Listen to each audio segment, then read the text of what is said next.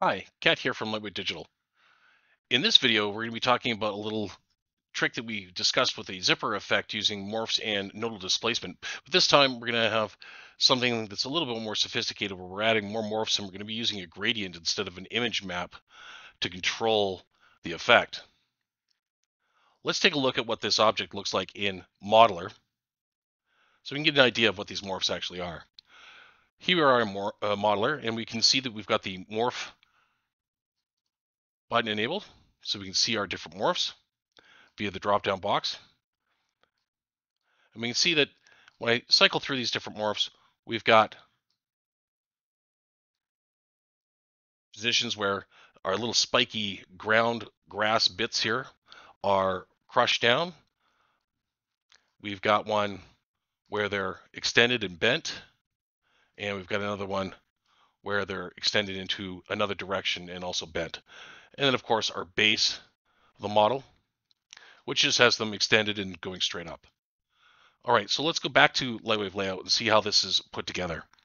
First thing we need, obviously, is a control object.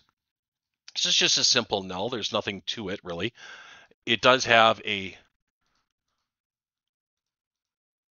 item shape attached to it.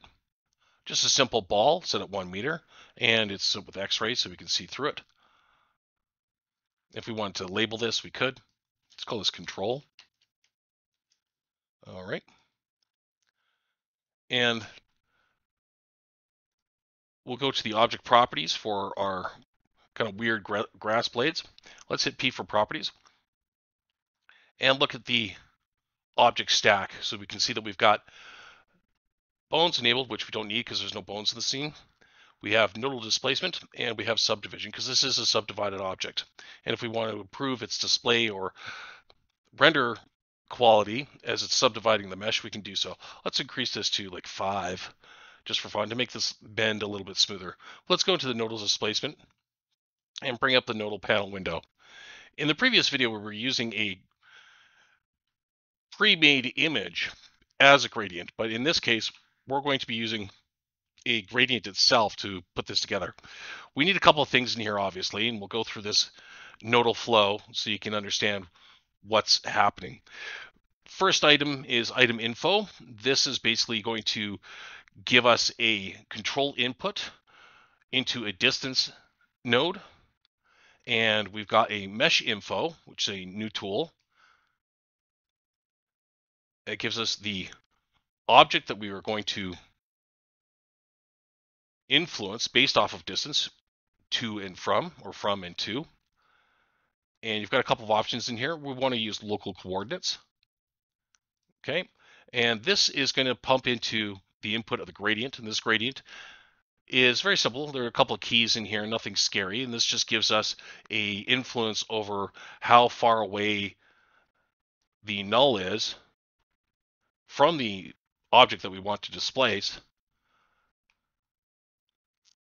And then we can add our morph maps. Now, again, there are 3 morph maps in here, and in order to mix them, once we select our morphs and provide it with the total amount that we want to morph it by,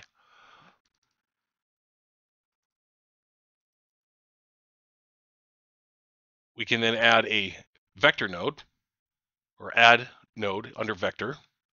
And there are different versions of this. So when you go add and search for that, if you only want one morph, you can just go and add one morph to another and pump the result into scale. And this will bypass any of the numerical inputs. So it's just going to work together as that value of those 2 nodes added together, and then it goes into displacement. So just working with those 2 morphs right now, we can take our control null and move this around in our scene. Get rid of the gradient for a second. And we can see based off of the gradient input how much this null is going to influence those morphs based off of the distance. let's go back and disconnect this two morphs that have been added and use the add 4 instead. Just delete that because we got ours here set up, ready to go, and pump it into the scale and into displacement, of course. And then as we move this null around, we will get all 4 or 3 of those morphs mixing together based off of distance using that gradient. Let's change this gradient around a little bit so we can see the difference in the influence based off those keys.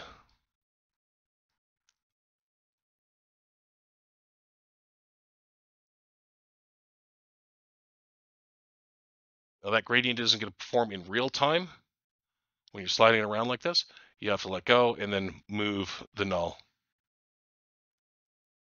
But you can see how the influence of that gradient has changed the amount of the nodal displacement working with those parameters and thus influencing the strength of those morphs together.